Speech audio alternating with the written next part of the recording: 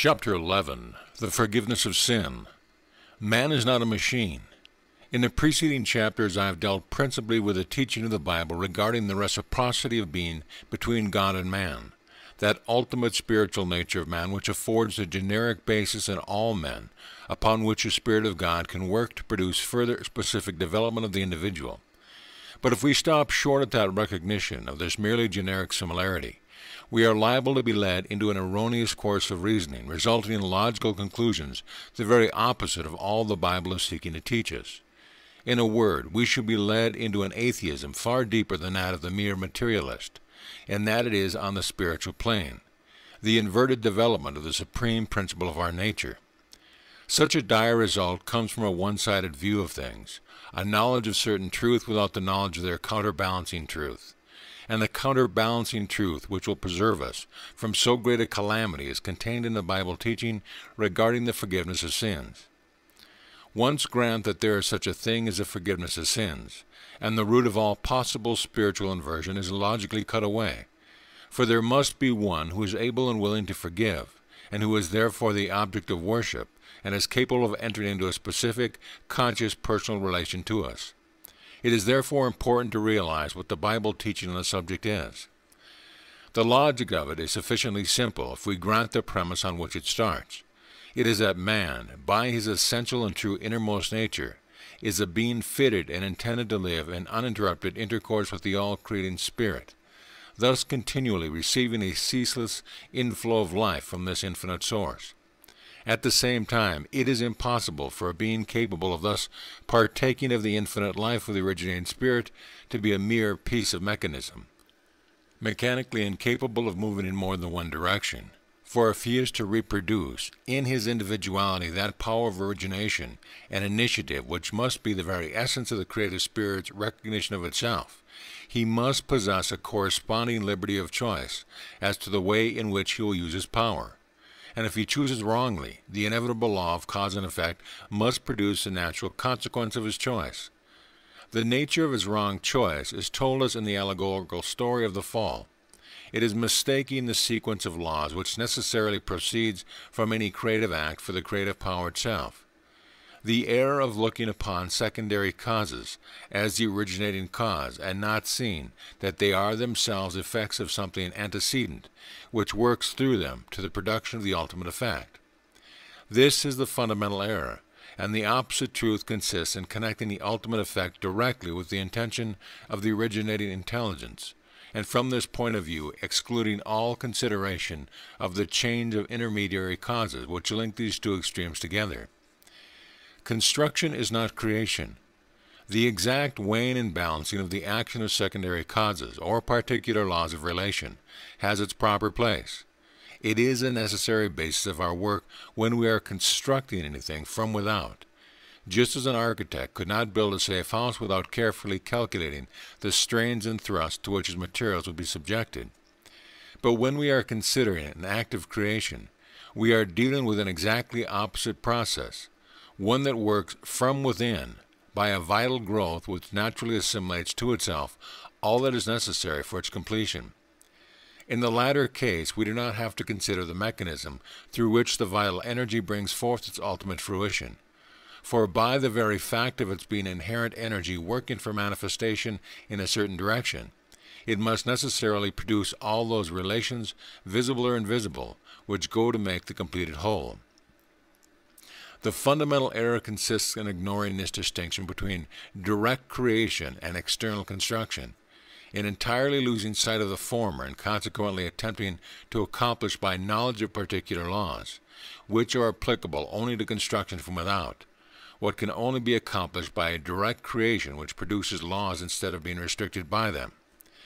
The temptation, then, is to substitute our intellectual knowledge of the relations between various existing laws with which we are acquainted for that creative power, which is not subject to any antecedent conditions, and can produce what it will, while conforming always to its own recognition of itself as perfectly harmonious being. This temptation is a very subtle one. It appeals to all that we can gather from secondary causes, whether in the seen or the unseen, and to all the deductions we can make from these observations. To all appearances it is entirely reasonable, only its reasoning is restricted to the circle of secondary causation, and contemplates the great first cause as a mere force whose action is limited by certain particular laws. Looked at superficially, it does appear as if this course of reason is correct, but in truth it does not take into account the originating power of the creative spirit, and is in reality a course of reasoning which is only applicable to construction from without and not to growth from within. Now, so long as we do not recognize a power which can transcend all our past experiences, we naturally look to a more extended knowledge of particular laws as a means by which we can attain to a power of control which will at last place us beyond subjection to any control. The general principle involved being that by our knowledge we can balance the positive and negative aspects of law against each other in any proportion we like, and become masters of the situation by this method. Is this not a correct description of much of the teaching we meet with that at the present days? And does it exactly not agree with the words of the old allegory, "Ye shall be as gods, knowing good and evil," Genesis 3:5. Sin. The ultimate desire of every human being is for more fullness of life, to thoroughly enjoy living, and the more we enjoy living, the more we shall naturally desire to live and enjoy still more. In a word, our true desire, under whatever guise we may try to conceal it, is to have life and to have it more abundantly. John 10:10. This desire is innate in us because of our generic relation to the Spirit of life, and therefore, so far from being condemned by Scripture, its fulfillment is placed before us as the one object of attainment, and the professed purpose of the Bible is to lead us to seek in the right way instead of the wrong way. To seek it in the right way is righteousness or rightness. To seek it in the wrong way is the inversion of rightness, and is what is meant by sin. These grosser forms of sin, which we all recognize as such the only one original transgression, of seeking from without what can only come by growth from within, when assuming its crudest aspect. But the underlying principle is the same, and so the allegory of the fall is typical of all sin, of that inverted conception of life, which, because it is inverted, must necessarily lead us away from the spiritual source of life instead of towards us. The story is, so to say, a sort of algebraic generalization of the factors concerned. When this becomes clear to us, we begin to see the necessity for the removal of sin. We see that hitherto we have been trying to live by an inverted conception of the principle of life. Whether this wrong conception has shown itself in crude and gross forms or more subtly in the purely intellectual region. Reconciliation. In either case the result is the same. The consciousness that we have not free intercourse with the spiritual source of life, and as this dawns upon us, we instinctively feel the need of some other way than the one we have been hitherto pursuing. We find that what we want is not knowledge but love, and this is logical, for in the last analysis we shall find that love is the only creative power. Then we perceive that what we require for the perpetuation and continual increase of our individual life is a mental attitude which renders us perpetually and increasingly receptive of the creative love. The consciousness of a personal and individual relation to it beyond and addition to our merely generic relation as terms in the cosmic whole. Then something must be done to assure us of this specific relation, to assure us that neither our erroneous thoughts in the past, nor yet the erroneous action to which they have given rise, can separate us from this love, either by making it turn away from us, or by a law of cause and effect proceeding from our wrong thoughts and acts themselves. And to give us such a confidence, we require to be assured that the initiative movement proceeds from the side of the Divine Spirit. For if we suppose that the initiative starts from our side, then we can have no assurance that it has been accepted, or that the law of karma is not dogging our steps.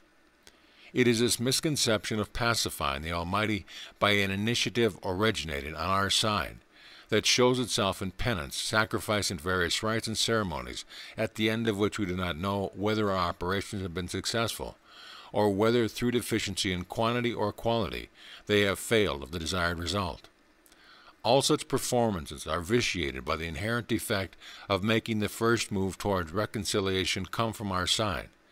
It is nothing else than carrying into our highest spiritual yearning the old error of trying to produce by working from without what can only be produced by growth from within. We are still substituting the constructive process for the creative. Accordingly, the Bible tells us that the fundamental proposition that there is such a thing as forgiveness of sins enunciated by God Himself. And so we find that the story of the fall includes the promise of the one by whom man shall be redeemed and released from sin, and brought into conscious realization of that reciprocal intercourse with the source of life, which is the essence of his innermost being.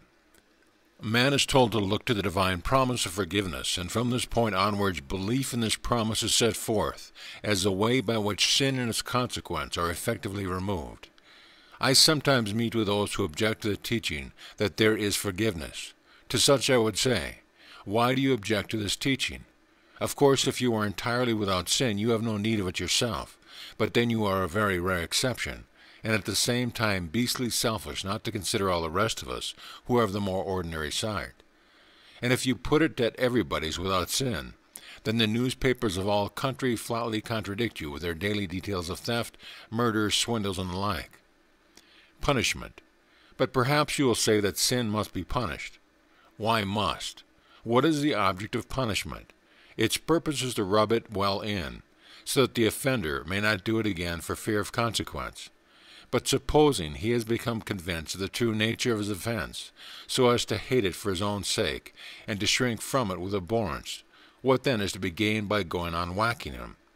The change in his own view of things has already accomplished all, and more than all, that any amount of whacking can do. And this is the teaching of the Bible. Its purpose is to see sin in its true light, as severance from the source of life. And it is this that has been accomplished. Why should the punishment be prolonged? Again, the conception of a God who will not forgive sin when repented of is the conception of a monstrosity. It is the conception of the spirit of life determining to deal death, when by its very nature it must be seeking to express life to the fullest extent that the expressing vehicle will admit of, and repentance is turning away from something that had previously hindered its fuller expression. Therefore, such a conception is illogical, for it implies a spirit of life acting in opposition to itself. Also, such a God ceases to be an object of worship, for there is nothing to be gained by worshipping him. He can only be the object of fear and hatred. On the other hand, the conception of a God who cannot forgive sin is the conception of no God at all.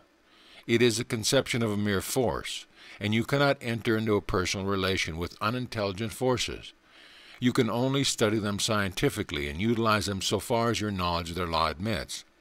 And this logically brings you back to your own knowledge and power as your own source of life, so that in this case also there is nothing to worship. If then there is such a mental attitude as that of worship, the looking to an infinite source of life and joy and strength, it can only be based upon the recognition that this all-creating spirit is able to forgive sin and desires to do so. Divine provision. We may therefore say that the conception of itself as pardoning all who ask for pardon is necessarily an integral portion of the Spirit's self-recognition and its relation to the human race. And the inherentness of this idea is set forth in Scripture in such phrases as, "The Lamb of God that taketh away the sin of the world," John 1:29, and "the Lamb slain from the foundation of the world," Revelations 13:8. Thus pointing to an aspect of the Spirit's self-contemplation exactly reciprocal to the need of all who desire to be set free from that inversion of their true nature which, while it continues, must necessarily prevent their unimpeded access to the Spirit of life. Then, since the divine self-conception is bound to work out into realization a supreme manifestation of this eternal principle as a legitimate outcome of all that we conceive of the creative working of the Spirit when viewed from the particular standpoint of the existence of sin in the world. And so the appearing of one who should give complete expression in space and time to the Spirit's recognition of human needs by a supreme act of self-sacrificing love reasonably forms the grand center of the whole teaching of the Bible. The great sacrifice is a self-offering of love to meet the requirements of the soul of man. Our psychological constitution requires it, and it is adequately adapted to fit with every aspect of our mental nature, whether in the least or the most advanced members of the race. It is the supreme manifestation of that love, which is the original creative power, and the Bible presents it to us as such. Hear Christ's own description of it. "Greater love hath no man than this, that a man lay down his life for his friends. John 15:13. God so loved the world that he sent his only begotten Son into the world, that whosoever believeth on him should not perish, but have everlasting life. John 3:16. All is attributed to love on the one hand and belief on the other, the creating spirit and the simple recognition of it, thus meeting exactly those conditions which we found to constitute the conditions for vital growth from within, as distinguished from mechanical construction from without, and therefore not depending on our knowledge but on our faith. Nor is this conception of the forgiveness of the all-originating love to be found in the New Testament only. If we turn to the Old Testament, we find such statements as the following: And the Lord descended in a cloud, and stood with him, Moses, and proclaimed the name of the Lord. And the Lord passed by and proclaimed, the Lord God, merciful and gracious, long-suffering and abundant in goodness and truth, keeping mercy for thousands, forgiving iniquity, transgression, and sin. Exodus 34:5-7. I, even I, am he that blotteth out thy transgressions for my own sake, and will not remember thy sins. Isaiah 43:25. I have blotted out as a thick cloud thy transgressions, and as a cloud thy sins. Return unto me, for I have redeemed thee. Isaiah 44:22. If the wicked will turn from all his sins that he hath committed, and keep all my statutes, and do that which is lawful and right, he shall surely live. He shall not die. All his transgression that he hath committed, they shall not be mentioned unto him. In his righteousness that he has done he shall live. Ezekiel 18:21-2. No doubt, on the other hand, there are threatening against sins, but the whole tenor of the Bible is clear, that these threatenings apply only so long as we continue to do evil. Both the promises and the threatenings are nothing else than the statement of the law of correspondence, with which my readers are no doubt sufficiently familiar. The great creative law by which spiritual clauses produce their analogues in the outer world, and which is identically the same law whether it works positively or negatively. The phrase, for my own sake, in Isaiah 43:25 should be noted, as it exactly bears out what I have said about the inherent quality of forgiveness as forming a necessary part of that creating spirit's concept of itself and its relation to the human race. This is a fundamental basis of the whole matter, and this truth has been dimly perceived by all the great religions of the world. In fact, it is just the perception of this truth that distinguishes a religion from a mere philosophy on the one hand, and from a magical rites on the other. And I think I cannot end this chapter more suitably than by a quotation which shows how, ages before Christianity was known to them, our rude Norse ancestors had at least some adumbration of that supreme offering, must be that of the divine love to itself. The passage occurs in the Elder Edda, where Odin, the supreme god, addresses himself while hanging in self-sacrifice in Yggdrasil, the cosmic tree. I knew that I hung in a wind-rock tree 9 whole nights, wounded with a spear, and to Odin offered myself to myself on that tree of which no one knows from what root it springs. End of chapter.